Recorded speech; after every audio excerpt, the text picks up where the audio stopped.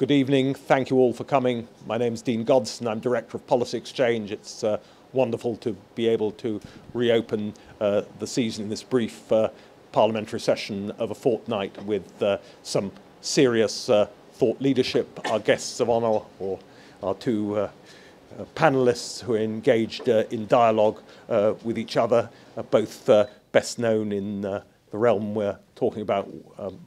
Amber Rudd, obviously, is former Home Secretary.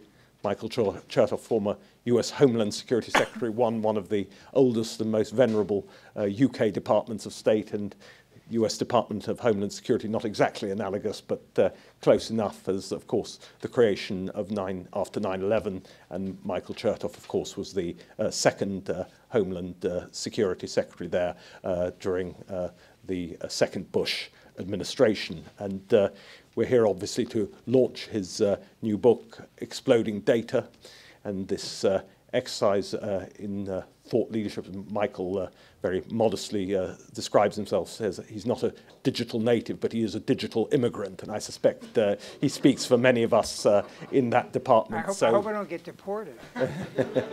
That's a bit touchy for me at the moment. So. That was spontaneous, by the way. There was you might think we were practicing in front of the mirror beforehand. I just want to say thank you to all who organised this, including the publishers, but also particularly say a particular word of thanks to Paddy McGuinness, former UK Deputy National Security Advisor, only retired a few months ago. We thought, thanks to running votes in the House of Commons, that we were almost going to lose Amber, but Paddy very generously, always ahead of the game, having read Michael Chertoff's book, was willing to step in at the last minute. So, in fact, I'd always want to see Paddy emerge from the shadows and that kind of thing, but we were deprived of the pleasure on this occasion, but we will try and out him another time. So thank you, Paddy. Thank you all. Amber, over to you. Half an hour of discussion between our two panellists, then half an hour of questions from the audience. Usual Policy Exchange House rules, no question too outrageous. You just have to state your name and organisation first. So thank you both for coming. Thank you, Michael. Look forward to hearing what you have to say. Thank you very much. Thank you.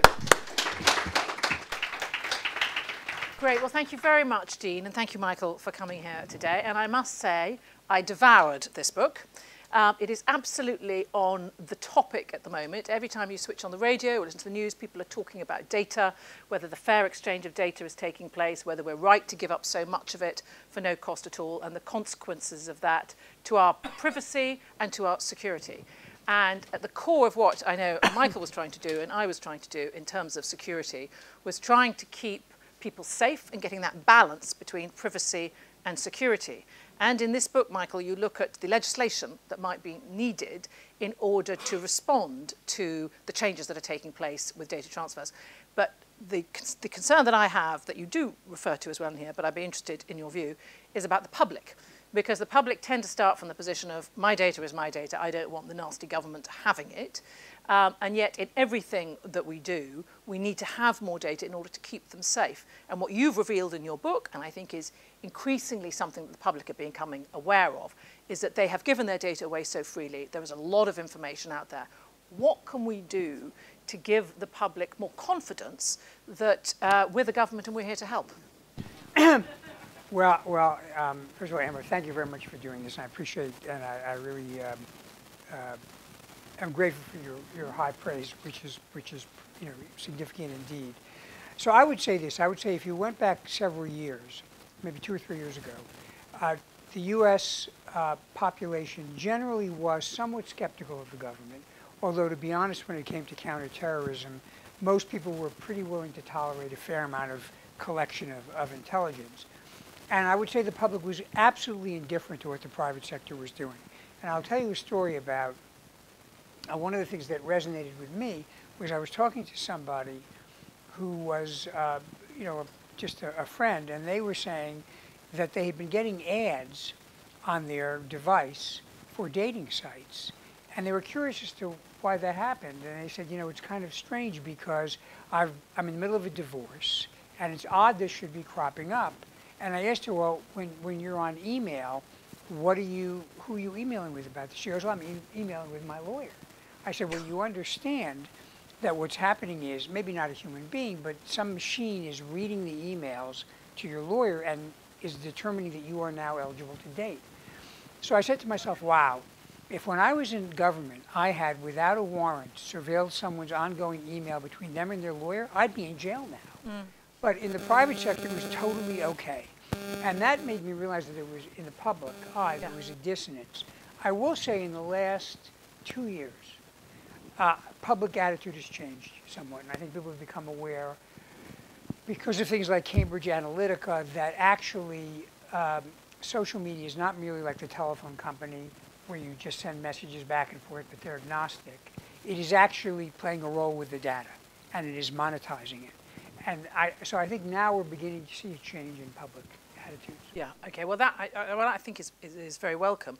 But what you also touch on here is the issue of the Fourth Amendment in the US and how there is a difference between the UK and the US in that. And I know that because when I went over to the US on several occasions and worked with some of your successors on how we were going to get terrorist material taken offline, when we went and they came with me to Google and Facebook in Silicon Valley, everyone was always quoting the Fourth Amendment saying, well, you know, freedom of speech, and I kept on pushing back and saying, as your successors did, saying, we are still just dealing with terrorist material, with getting you to stick to the terms of your terms and agreement. And I would be interested in your views on how far that has moved in the public arena in terms of this very protectiveness about government should stay off the platforms because we're different as the US, we're different in terms of freedom of speech. I think as far as freedom of speech is concerned, and freedom of the press, which is also, it's actually the First Amendment, contained in that amendment, I think people still believe in that and support it, but I will agree with you that I think they tend to be somewhat less absolutist than the lawyers and the judges are. But I will say this, contrary to myth, not all speech is free. Child pornography is not permissible. Incitement is not permissible. I would argue recruiting is not permissible. Conspiracy is not permissible. Where you get into a challenging issue sometimes is drawing the line between incitement and advocacy. So if I argue that it's fair for a terrorist group to be attacking such and so because they have a grievance, that may not be considered incitement under American law. If I say go out, get behind the wheels of your car and run somebody over in the name of whatever ideology, that is incitement. You can take that off. So again, I think there the public is probably less concerned with free speech. Part of the challenge we have, though, now is we have a lot of discussion about fake news and the impulse to take fake news off platforms. And that raises the question, well, who decides what's fake? Yep. And there are some people who think fake news is anything they don't want to read about. And one of them is in the Kremlin, because I know the Russians have a view of cybersecurity that includes keeping information out of the country that they view as unfriendly or not positive. So that's, again, making the whole discussion a little more fraught. Yes. So one of the things I discovered was that when we went to talk to the social media platforms and asked them to take certain action, to take terrorist material down, and perhaps to communicate with us more confidently about who might have been putting that material up and who might have taken down, their objection to that was always that, well, if we do this for you, we'll have to do it for China, or we'll have to do it for someone else. Someone do it with someone who might not use that material in quite such a benign way. Do you think that is a reasonable objection from those companies who are gathering all this data, that they should have one way of treating all countries because they don't want to be in the business of making a decision about which country is going to use it fairly and which isn't? I understand the argument. It has some merit. I think the challenge is, and you're seeing it now, for example, Google pulled out of China, and now they're trying to decide whether to get back in. The Chinese are not giving you an option, and increasingly the Russians are not giving you an option. They say to you, if you want to play here, this is what you have to do. And so the companies have to balance the attractiveness of the market with whether they are in fact treating their Chinese customers in China differently than their British or their American customers. The argument I sometimes hear from the companies is, well, look, we have to live with the laws in the place that we operate. And that's true, but then if you make that argument, it's hard to argue that I can't do something in the UK or the US because it's going to set a bad example since you've already given the game up. Yeah. I mean, you gave some fascinating examples in here, like the one you gave us earlier, about individuals basically, in a way, losing their freedom of choice because there's so much information that's collected on them that they're being given all this information which they're just thinking is a coincidence, but is basically just playing into what they were thinking about having in a way. They're getting their mind knowing better than in a way they thought they know themselves, which is a sort of shocking thought, really. But what about the area that you did also write about in here in terms of hostile state activity? Because we've seen that today, we were just discussing it earlier, the US Intelligence Committee has got Facebook and Jack Dorsey from Twitter in front of them.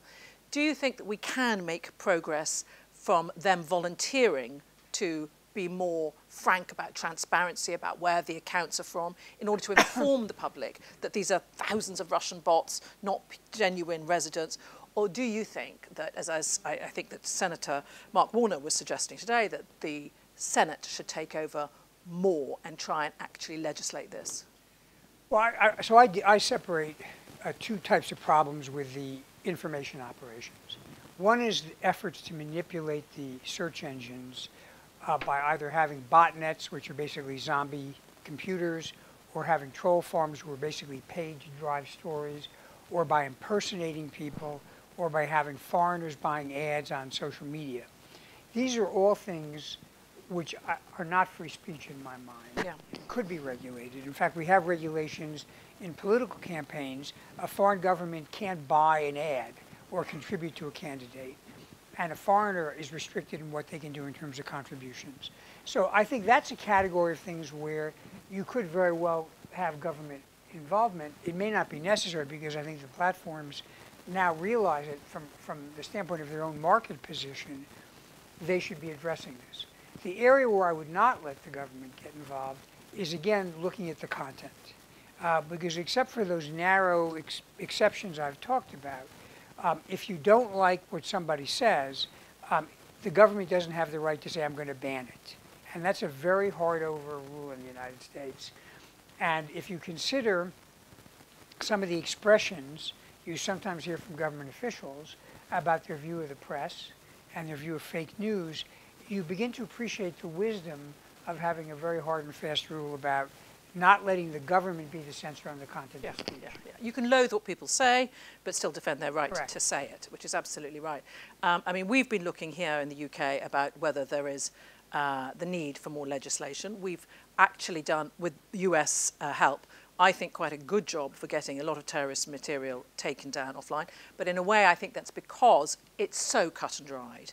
Yeah. Unfortunately, other elements aren't. But in terms of election interference, which is, I know, at the heart, really, of what's going on in the US, a lot of it from Russia, as we know, there has been a case for saying, as long as you can reveal where it's coming from and what's going on, then the public can make their judgments. That is what happened when Macron was being elected. Just before he was actually elected, he had a press conference with the French journalists, and he said, this is what you're going to encounter. We know the Russians are going to come after us. And it kind of spiked it, and he saw it off in that way.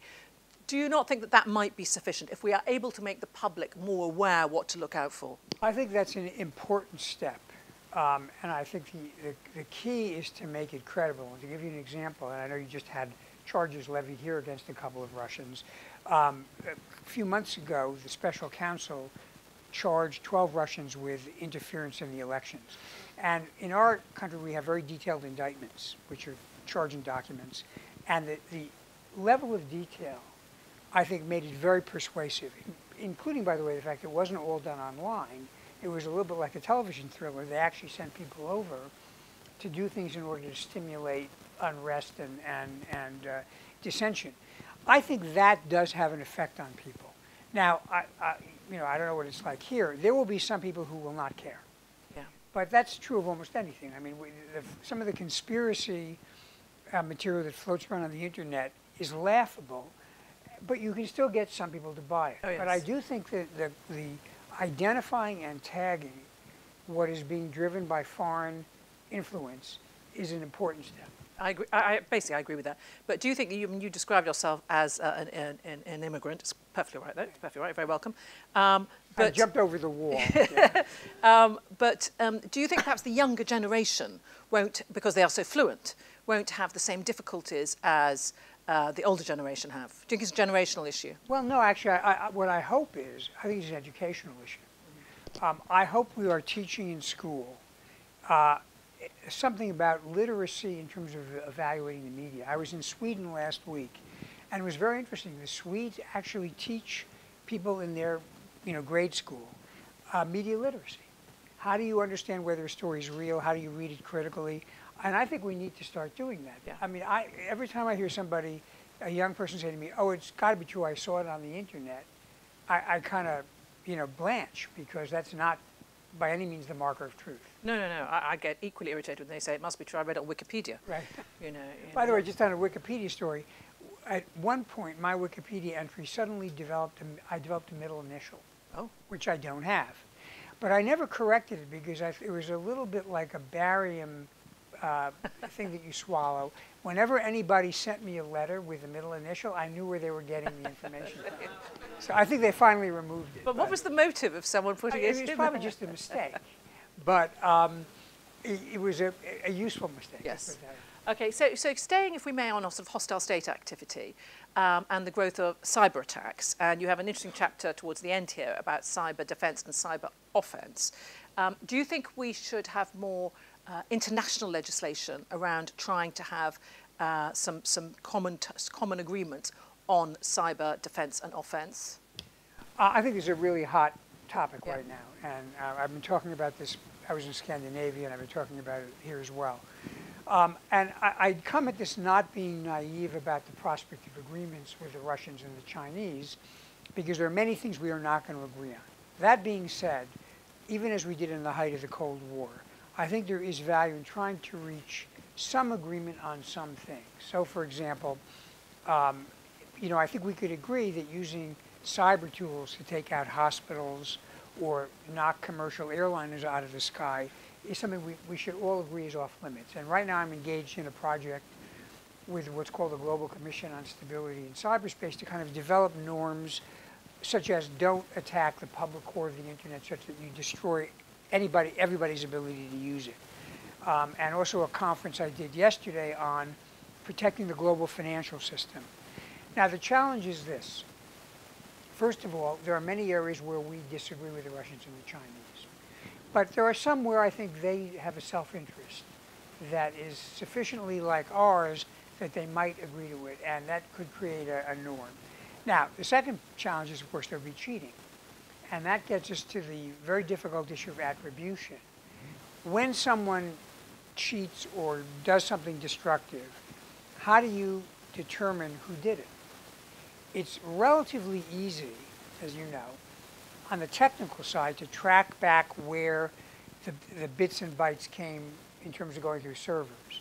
But then you have the problem of, well, who directed it to happen? And in Estonia, when they were attacked in 2007, it came from Russia, but the Russian government said, not us, it's patriotic hackers.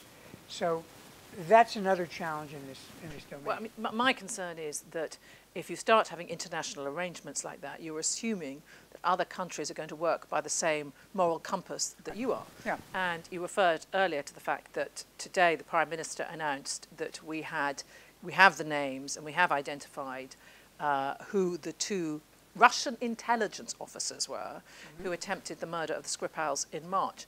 Now, the Russians have denied it from the moment it happened. And they put out this fog of propaganda the whole time. We now have the evidence. They will continue to deny it. Of course. So I worry slightly that any sort of international cyber agreement is going to just give them the advantage of knowing a little bit more about what we do, and we will just continue to get from them what us? No, absolutely not. But I think one thing, and I think this gets to the issue of deterrence and attribution. I think part of what an agreement does is it gives law-abiding countries the authority to engage in countermeasures, and more vigorous countermeasures than would be the case in the absence of a norm.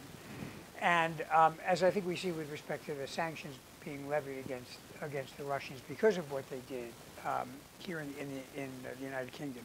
So I do think there's some value to this, but you have to be willing to police it and to enforce it, and not to set such a high bar that you let people get away with it by simply denying it. Sometimes you have to be able to override that. I agree that there's only a purpose in attribution if you've got something to follow it up with. Correct. And actually, when we attributed at the end of March to the on the Skripals, we got a very good international response, which was very welcome. And I think that that will continue given the evidence we've got today. Moving on, if I may, to sort of economic crime, which of course Obama famously challenged the Chinese on, and apparently got. Was that over your watch? No, it was after I had left. Yeah. But you're referring to yes. an agreement that Yes. they. So for years we had been complaining to the Chinese about the fact they were using their national espionage assets to steal commercial secrets for their businesses. And their view for a long time was, we don't distinguish between national security and economic security, it's the same thing. So we complained about it. I remember I went over to China after I'd left government, but with the Chamber of Commerce, and I said to some of the business people and some of the senior officials, you know, someday you all are going to wind up with intellectual property of real value, and you're going to become victims. So you better ask yourselves whether you really want this to continue. Anyway, what happened in, I think it was 2013, is Obama met with Xi. By then, the Chinese had some pretty significant economic actors that did generate some real intellectual property.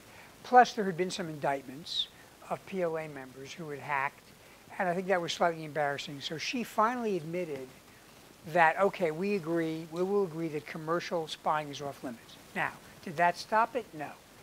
My perception is what happened is, though, the word went out, take it down a notch. Don't steal everything. Only steal the things that are really important. And my sense is there were some PLA folks who freelanced, like on their off hours, they'd work for businesses, and I think they were told, knock it off. Only do what you're doing if you're told to do it.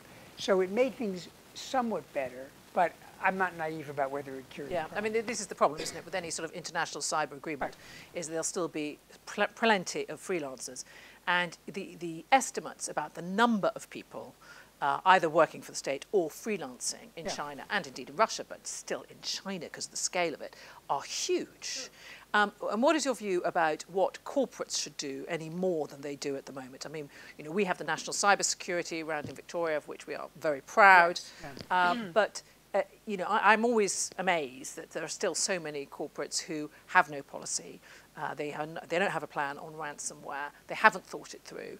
I mean, again, like the public, I think that this is coming through. There's more awareness coming.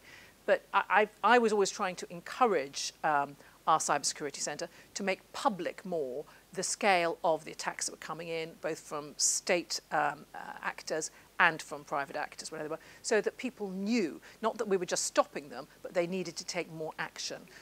Was that going on in the States? Yeah, I agree. I'm in total agreement with that. And we've tried to do the same thing too. We've set up various mechanisms, and I think your example with the National Cyber Center is a very good one, where we try to do information sharing. We've tried to move over time to real-time sharing, not just something done through old-fashioned email, but really machine speed sharing.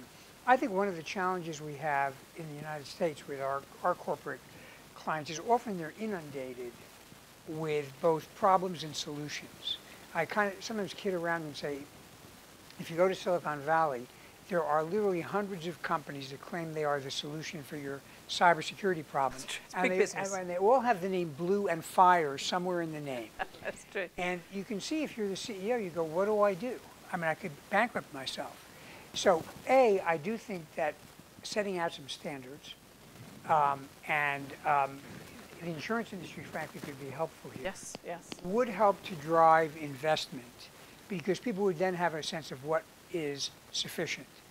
But the other thing I think is important is to really look at cybersecurity not as a compliance issue, but as an issue that is where the strategy is shaped around your particular assets and your particular business model. The cybersecurity challenge for a nuclear power plant is different than that for a retail store, because both in terms of the amount of outward-facing activity and the seriousness of what you are protecting. So to me, you know, and this is something where the government has to be partners with the private sector, it is about managing expectations in a realistic way that give people a sense that they can actually make a difference. Yeah. And that's what we're trying to do. Well, I completely agree with that. I mean, and also that it has to be a public and private partnership. Partly because sometimes the expertise is in the private sector, sometimes in the public. You have to work together on this. Coming back to the US, if I may, midterms coming up shortly. I read in the newspapers a couple of weeks ago that there'd been a meeting of the social media leaders, sort of Facebook, Twitter, etc., to address how they thought they could stop there being interference in the midterm elections.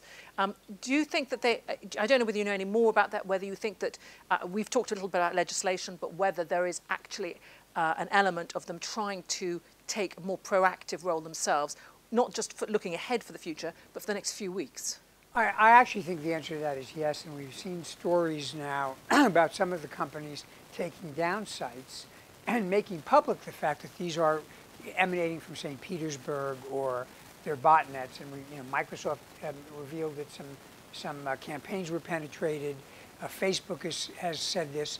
I think they have varying degrees of competence.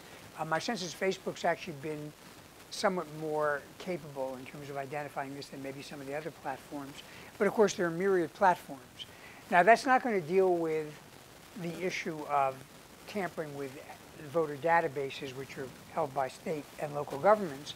But there, I think the Department of Homeland Security is trying to work with local governments. But I want to say this. You've got to look at the attack surface here more broadly. It's not just the information operations.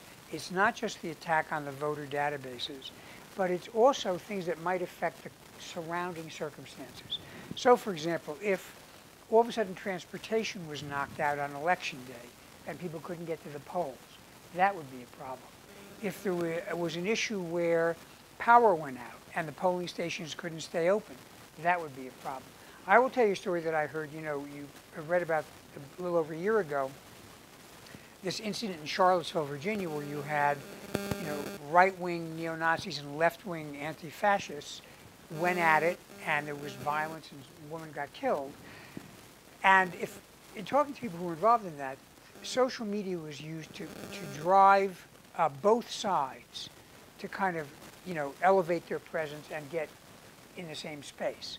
But as troubling, I was told by somebody that when they decided they needed to put a curfew in effect, all of a sudden their communications went down, and they didn't have the ability to communicate the curfew to the members of law enforcement, to the public. I can't attribute that to anybody, but my experience dealing with terrorists, where you often get a 1-2 punch, tells me that we need to be thinking broadly about attacks that would not just be directly at the voting process itself, but at other infrastructure that is necessary to support that process. I think that's absolutely right, and I think that I hope that our security services do look at that. The difference, of course, between that and what we were talking about earlier is that it's visible. What particularly worries me, and I think some of my colleagues, is that interference in elections is invisible. Right. And then you get a certain outcome and you have no idea to what degree it's been, been changed by people interfering in it. And I think that's the most insidious. Yes. Now, the good news here is, at least in the U.S., most voting machines are offline, except very briefly after they've been collected the votes. And most of them, and we'd like all of them to be in this category, generate a paper ballot. So even though the counting is done off the electronic ballot, if there's any question, you can go back and manually count. I actually worry more about databases corrupted. So people think they can vote and they're told they can't. Even that can be corrected because you have provisional voting. But I think what the Russians did in the Ukraine several years ago during a presidential election, they tried to hack into a news organization that was putting out results in order to change the results to show the pro-Russian candidate won. Yeah. Now, they knew eventually the truth would come out, but you see, if there was a division of outcome, then people could say, well, how do you know what to believe? And, much of the game plan with the Russians is there is no truth. Yep. You can't believe anybody. Yep. That's exactly right, and that's what they were trying to do over the Skripals and have done subsequently on issues, is just create this fog of mistrust around it, where people then do go out and say, well, is it true, isn't it, are you sure? And they ask for high levels of evidence, which is more challenging. Well, Michael, thank you very much. Those are all the questions I had, although I'm looking forward to privately asking you some more later. Yeah. I hope we can perhaps now consider opening it up to other people who might have some questions about the topics that we've been discussing. Yes, thank you. Could you just introduce yourself? I know who you are. I'm Lord West. We know each other. Yes. A very overlap. Yes. A very quick one. The position of Huawei, ZTE, and those firms, as you know, we have allowed Huawei to become very much part of our infrastructure. Now we're looking at going towards 5G. Really, we can only achieve that allowing Huawei and these other companies, Chinese companies, to be involved.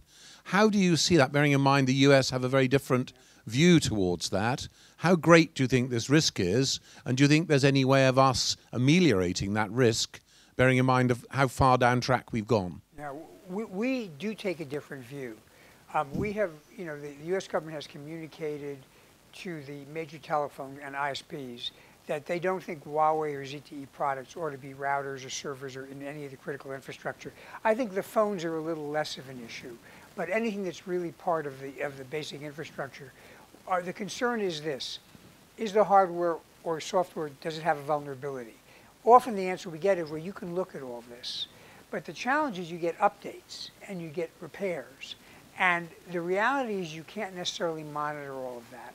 Even with well-meaning companies that are Western companies, you get flaws and vulnerabilities. I know the Australians have absolutely ruled out using this. I think the way to mitigate it at this point is at least to kind of move them more to the periphery than the center, and then to also pay close attention to how updates are managed and how repairs are managed. Certainly with respect to critical government systems and intelligence community systems, I mean, we would never allow Huawei or ZTE on our government systems. This has come up also with Kaspersky. Kaspersky antivirus is an interesting story in the news, and I emphasize it was in the news, so it's public, which is that some very sensitive tools from the government were stolen, online tools were stolen. And as far as the report went, it was somebody who brought them home, which they never should have done. But it's not that they deliberately turned them over to others. It's that they were running Kaspersky antivirus. And the essence of antivirus is it looks in your data to see if there is malware. And if you have malicious tools you brought home, bingo, they're going to find it. And that all gets circulated back to Moscow. So that's problematic. And I think that, we may get to the point that for the most sensitive systems, you want to have a cradle-to-grave, chip-to-finished product provenance for your technology. Okay, thank you very much, Michael. It was very interesting. Yes. Gavin McNichol, once perhaps a co-founder of a company that might have been called Blue or Fire, but anyway. Do you think there's a view of the legal environment for private sector companies that could become more permissive in their ability to defend themselves? I'm thinking particularly about the cyber intelligence companies now serving. Are you thinking about what they sometimes call hacking back? So hacking back is an argument advanced by some companies that when you're attacked, you should be able to defend yourself, not just by defending your own network, but if your data is stolen, you should be able to go back and get it back again, and maybe to disable the server that was used to launch the attack. In my view, and I think the view probably of most people in the US that are working in this area, this is not a good idea. Because, first of all, it probably violates a lot of laws. But putting that to one side, often the server which launched the attack, it hopped through a number of different points. And the risk of taking down a server that has an impact on innocent people is rather high. And so now you respond, and you don't just take out the bad guy, but you take out hospitals or schools or things of that sort. You can also escalate things. And all of a sudden, what was a relatively confined attack, if the response gets too hot, you then get a response that escalates it further. It's a little bit like if someone robs your house, burglarizes your house. I think this is true in both countries. You don't get to go to their house and get your stuff back. you have to call the police. And I think that's kind of what the rule is, should be in cyber as well. Yeah. Kevin, have you been hacking back? No. But the question was also directed about the surveillance of the criminal group that was targeting your Oh, yeah, I think you are certainly free within your network, absolutely, to surveil. Whether you can penetrate another network to surveil, I mean, it's less fraught than the issue of actually doing damage, but it's probably going to violate, if you're dealing with a foreign entity, but even a domestic entity in the U.S., it's probably going to violate a law. And again, it's going to be very hard to limit what you're surveilling. Now, what I think you can do is contact the authorities, and then they have the ability, and they can deputize you and supervise you in doing the surveillance. So there's nothing wrong with being not a privateer, but being a private sector actor that is deputized by the government to carry out an operation with appropriate supervision. But I think you have to get the government authority in there at some point. Yeah. Yes. John Scarlett, Russia and the elections is an immediate current issue. And we have been talking a bit about, even let's say with China 3 years ago, how when they became too exposed and there was too much controversy, they stepped back a bit, at least for a while. So you could argue that maybe we could expect something similar from the Russians because there has been a certain controversy about it. What is your understanding, Michael, of the situation as of now? I mean, do you have an understanding of how it's coming across, how intense the level of interference in the midterms looks like being, and so on? I think it's going to be pretty intense. I know there's, by the way, an election in Sweden, I think on Sunday. And I was told when I was over there that the Twitter traffic for the extreme right-wing party far exceeds all the traffic for all the other parties. And of course, they're assuming that's not an accident. So I think we're going to see a step up in this. Now, there'll be one difference. In the 2016 election, that was a national election. Although we have every member of Congress is up for re-election, the reality is, and this is where data analytics is a tool that can be misused, there are probably 20 to 30 districts that are actually competitive. The rest of them are, it would take a miracle to change the outcome. So I would imagine what you'll get is a more targeted use of social media and misbehavior, but not one that is necessarily aimed at national figures. So that may be more difficult to detect because you may not have the sophistication to understand why a particular figure is being attacked. In the federal government or in state governments, given that it's divided, who has the power and the responsibility to be monitoring that? It's really the state government or the local government. And the federal government has been offering assistance. Initially, many of the states said no. Now, I think I was told over the summer that pretty much every state is at least getting some cybersecurity advice from the federal government. But I'm quite sure there are differing levels of capability, and we don't have a lot of time. So I think the expectation is, and I think the intelligence community has publicly stated this, is that we are seeing and going to see more tampering in the run-up to the election. I mean, what's interesting, one of the things I find interesting about tampering in elections is that what happens is, we have evidence so far, is that tampering is revealed sometime after the election has taken place, and obviously the results stand. The really interesting thing would be to catch people tampering at the time, so that it's has the sort of isn't able to have the influence it would otherwise have. Yeah, and I do think they did. We had public announcements by a number of the tech companies that they have found, for example, intrusions into campaigns and things of that sort, which, by the way, is not new. We've had that for years. What changed again in 2016 was that it wasn't just espionage, which is common, but it was actually then disseminating this as a way of actually what we call doxing, to try to actually affect the outcome. And I think we've seen some efforts at that coming up even in the upcoming election. Yeah, yeah, okay. Thank you. Yes. Hi there, I'm Omar. I work for an MP, and particularly a question for Amber. If that's What's okay. your name? Omar, sorry. Omar, Work for an MP. You mentioned that some companies may not be up to scratch with their cybersecurity and ransomware and stuff like that. Do you think that the Cybersecurity Centre has enough teeth? And also, what is the role for government and any shortfalls in legislation for them to step in if their protocols aren't up to scratch?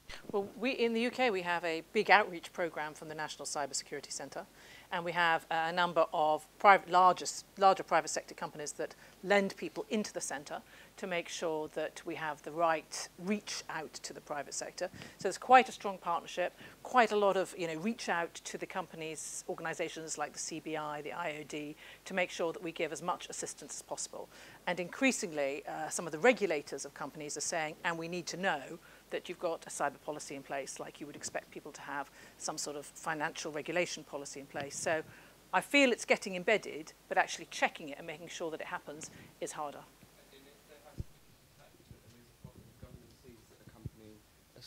If government sees that a company isn't up to scratch, do you think that they already have enough powers to step in? Well, we've had several examples of some companies being a little bit reluctant to reveal that they've had incursions, shall we say, because the shareholders view it very dimly. But I think there is now more awareness, and also I think if it's more self-preservation as well, because people who run these companies, particularly these large sort of retail, banking, sometimes telephone companies, have now got confidence, I believe, in the cybersecurity and being able to help them. So the experience that we're getting now is that they're contacted much more quickly at the beginning so that they can help secure it. So I think it's working because it's a service that people need. So I don't see at the moment any particular need for more legislation. Yes, any more questions? Paddy, were you going to ask us a question here, I think? Sorry. So if I may, I'm very struck by the conversation you had about the First Amendment. Yeah. And in particular, I'm just hyper aware of leaving Russia and China aside, of actually, if you like, within Western ranks, there being quite significant differences between, let's say, what the Congress of the United States would tolerate and think of doing, either through legislation or through other forms of influence, what the United Kingdom would think of doing, and Amber, you had great success in getting these companies to move along by roughing them up a bit, which was to the good in my mind, because it does. Well, it seems to have had the desired effect. I'm not sure we would have got where we wanted to if you hadn't. And then what the European Union is doing, not least where there are perhaps slightly collectivist views, and also ones that refer to something which we've heard President Macron talk about, data sovereignty. And I just wonder if you could just pick over those for us, because it seems to me the European Union is going a particular way. There is discussion of it being a regulatory superpower in this area. I mean, that's one of the challenges, and full disclosure, Patty and I have discussed and worked on this issue between the U.S. and the United Kingdom. Our laws are within borders. Our data is not, and data usually, particularly with the cloud, is parked somewhere which, from an engineering standpoint, is a good location to have power, water, relatively benign weather, like Ireland, for example. Yes. And the challenge is, sometimes when a court in one country wants to get lawful access to data, they go to a company. The company says, well, here's the problem. The data is not here. The data is in Ireland or somewhere else. And the court says, well, great, we want it. And the company says, wait a second. You have to go to a court in the other country. That creates sometimes inconsistent rulings. We've managed with our countries to come up with an agreement to rationalize that. But it's a feature of a larger issue. So the Europeans have a right to be forgotten.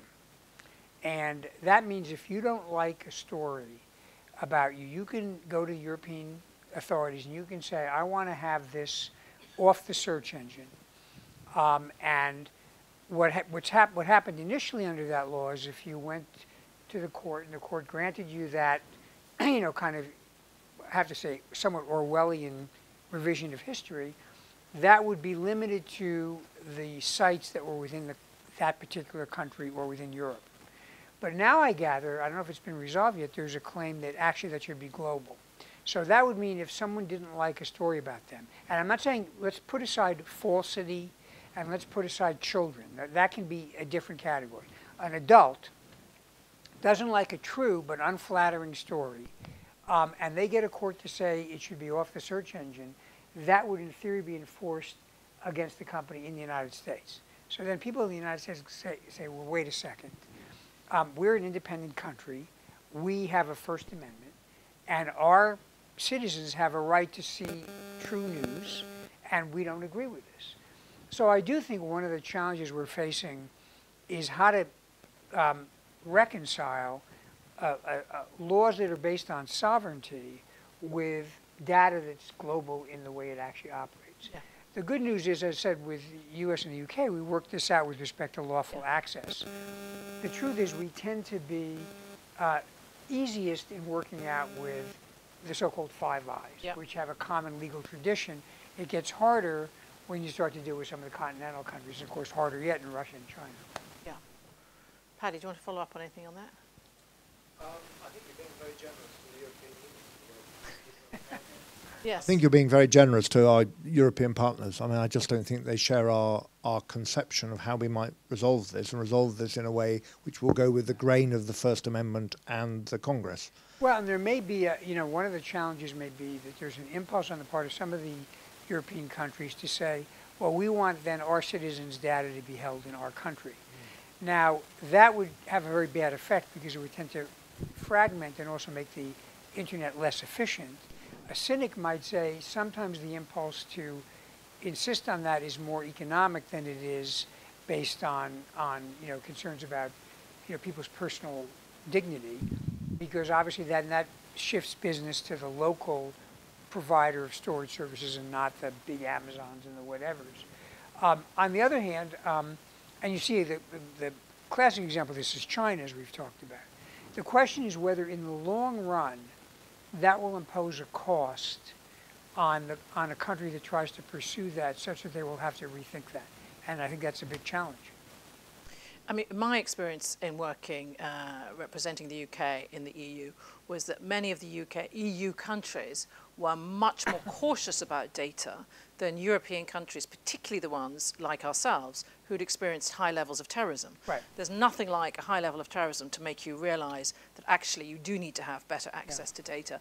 But there were some really strong sort of long-held philosophical reasons in some countries as to not to share that data. I mean, Germany's judges, for instance, in the court was one of those, not wanting to share those data. And we would have substantial arguments, and sometimes, the representative from Europol would say, I know that children can be kept safer if we can have access to that data. I can map how safe children are around Europe by being able to have access to that data. Well, you're absolutely right. When I was in office, we determined that passenger name record information, which is very minimal information about your travel itinerary, who paid for your ticket, your contact number, your home residence, passport number, that you could actually use that to draw linkages. If we'd gone back and used it with the hijackers on 9/11, we would have connected 15 of the 19, not only to each other, but to actually known terrorists in the Middle East. So we insisted we wanted to get this from flights coming into Europe. The EU resisted for a long time. Finally, we said, we're not really giving you a choice. If you want to land, we want this.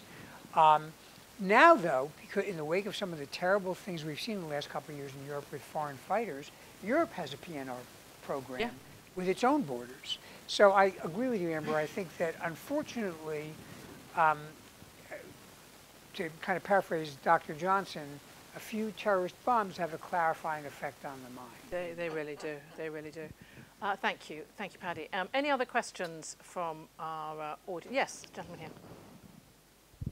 Hi there, my name is Jonathan Brinston. I was just thinking about, I wondered if you had any observations about freedom of speech and whether it's being compromised potentially by stealth, in the sense that you're seeing some of the big social media platforms deplatform various sort of outspoken commentators under the sort of banner of hate speech. And is there a sense that they are, fearing regulation and potentially being leaned on by government to sort of clean up their act and deplatforming people without any due process at all under a very hazy kind of definition. Whereas, as you were saying before, the government in similar circumstances would have to have a very specific basis on which to take that right away. Well, I mean, that's a very interesting question because, we've talked a little bit about how with fake news and trolling, the social media companies have gotten much more active in trying to take down sites that they believe are being manipulated or are really botnets. But part of that has also become taking down what they view as speech that violates the terms of service. Like you can't have hate speech, you can't bully people. Now, these are not government agencies, so they don't technically have to live by the First Amendment, which only applies to the government, does not apply to the private sector. But what you are starting to see now is complaining, particularly from very conservative folks, maybe spilling into further right than conservative, who claim they're being silenced. And I actually think Donald Trump recently tweeted complaining about Google shutting down some of these sites. Now, I will tell you, some of the sites that are being shut down, I mean, there are some crazy people out there. And they have some, there was a terrible situation where there's some bizarre conspiracy called Quan or something like that. I forget what it's called. But anyway, these people believe that there's a secret, mega child molestation and trafficking ring, and that Hillary Clinton was involved with it, and that there was a pizza parlor in Northwest Washington that was the center of this. And some guy goes in with a gun to find out for himself, and happily no one got killed. So I understand why the platforms say, look, we don't want to be responsible for someone getting killed or violence. And they can do that because they're not government agencies. But, again, the challenge becomes someone's going to complain. And then there's always another site. And a lot of what happens is this goes underground into the deep web, where the people who you have these, chat rooms, which are very hard to find, but the people who are interested know where they are, and they communicate that way. And one of the arguments you hear is better to have it visible and know what's going on than to have it invisible. And this, as Amber will know, the trade-off between shutting something down and losing visibility versus keeping the visibility but having it operate is a major challenge for people in the security field. Anything else you want to add, Jonathan?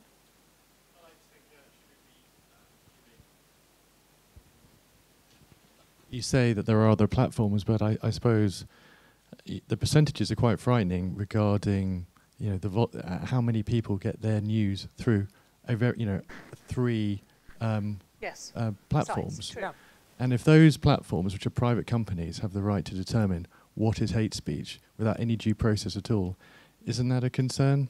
It is. I mean, as I said, our law doesn't. Oddly, the law actually works the other way in the U.S. in the sense that a newspaper gets to have a First Amendment right of editorial control. So if the New York Times doesn't want to run a letter or run a story, actually they have a First Amendment right not to be forced to do it. So what's happened now is I think the social media companies have moved from pretending they are like the telephone company, they're just pipes and wires and they're nothing to do with it, to acknowledging they are in effect like the news media. But that means that their editorial decision making becomes protected. And that would make it actually difficult for the government to insist that they conduct in a certain way. Now, the argument, and you saw this in the mass media, is eventually if a particular platform is too constrained, there'll be a competitor. And people will migrate to the competitor. And we saw that in the television world in the United States, where we have multiple stations now. But yeah, I understand there are some complaints about whether the platforms are now going too far in the other direction, not just in dealing with, botnets and trolls, but simply dealing with political opinions that the owners and the workers find unpleasant. And that's, I think, part of the great challenge for all of our societies is we've gotten so fraught between people who disagree politically, not being able to engage at all with each other, that now everything becomes a battle, and we've got to figure out that's a social issue, not just a legal issue. I would defend the right of anybody to write a well-argued, hateful philosophy on some argument that I really don't agree with. But what I do think that we have to hold the social media companies to account for is pure hate speech. Hate comments, and that we have seen so much of an escalation of that. And, as a politician, I have had some experience of that. And I think it's not something we should put up with, that every MP I know has thousands of emails and Facebook comments and Twitter comments about personal nasty things about them. I believe that most MPs, I can't verify this completely, but most MPs have had some sort of death threats. A lot of them have had to have prosecutions in their constituencies for people who have sent them death threats. One of the consequences of the many benefits of social media is that there is a proliferation of hate out there. And I do think that we need to hold the social media companies accountable for making sure that there is less of that. I think, by the way, an interesting dimension we didn't talk about as we talk about terrorism, and particularly inspired terrorism, and I'm not just talking about jihadi terrorism, I mean extreme right, extreme left, is it's remarkable to me how many of these people advertise what they're going to do on social media. And something I would like to see the media do is alert the authorities when someone says, I'm going to go kill a bunch of people.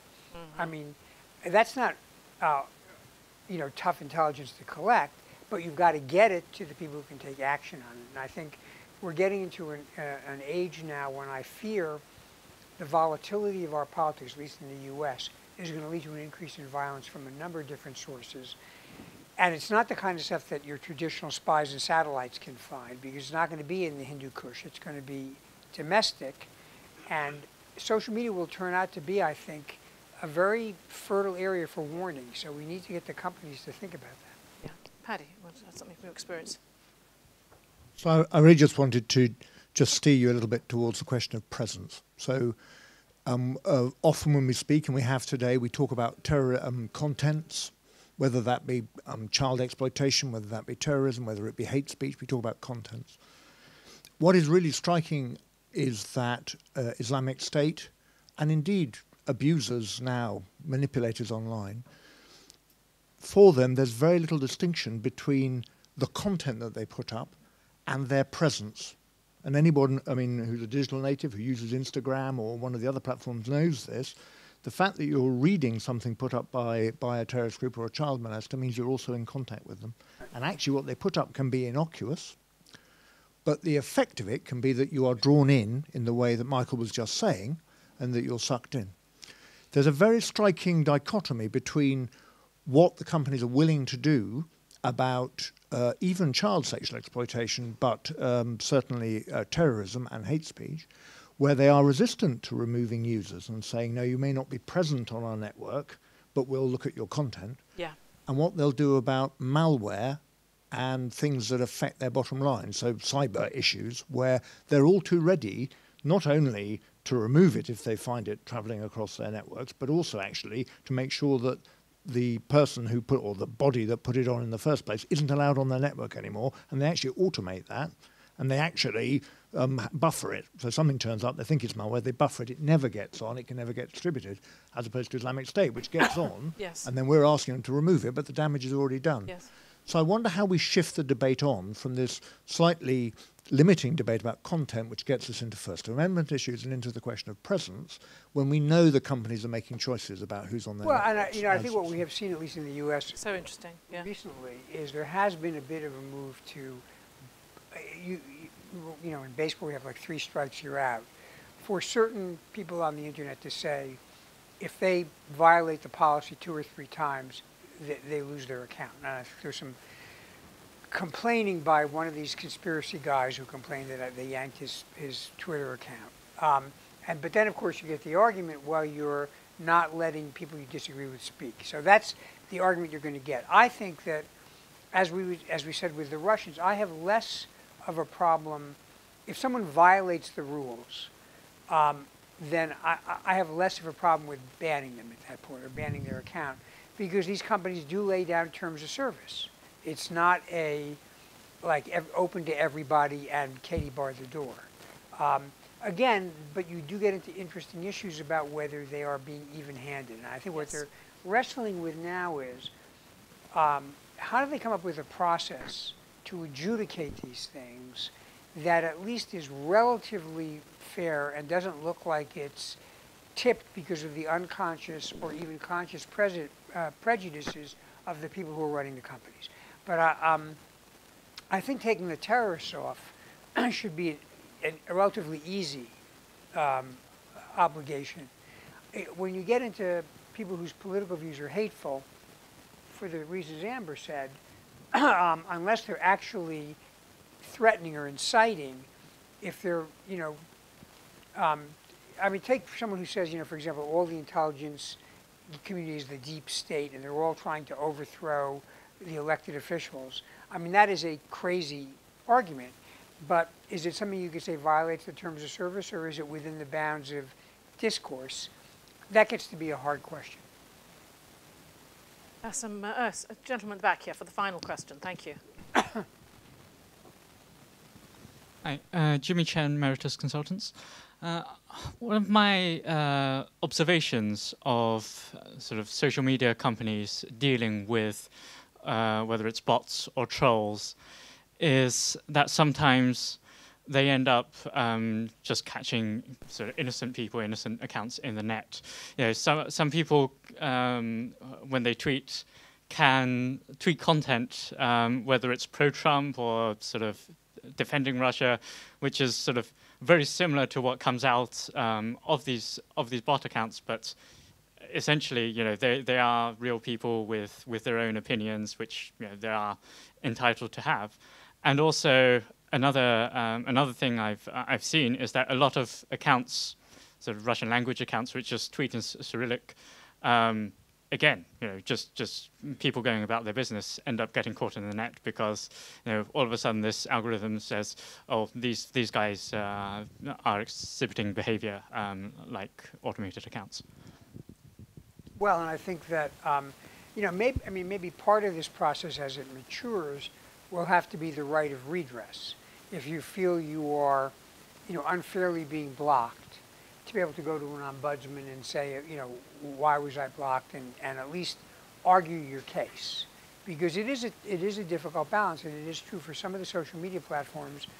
Not only are they dominant because of the network effect, but in some cases, you can't even, you could be going to school, and the school could be saying to you, well, the way you're going to get your class assignments and your readings is you have to go on the Facebook page of your professor, and they'll be posted there. You don't have a choice then. You've got to be able to engage with Facebook, and that creates a fairness issue. So I still think we're feeling our way to this. We don't want to have it just be the Wild West, but we do need to have some backstopping for fairness, I think. Thank you. Well, we are feeling our way to it, and this is a wonderful contribution to the debate, Michael. Reclaiming our cybersecurity in the digital age. It's just a reminder in that title that we all need to be engaged in this process and not just sleepwalk, as you put it, into a situation where our minds are being controlled for us. Yeah. I was interested to see that the French yesterday, when they went back to term, have banned smartphones in the schoolroom from aged 15 and under, which I think is quite a smart, bold thing to do. So can I wrap up by thanking you all very much for joining us here today, and thank Michael for his fantastic participation.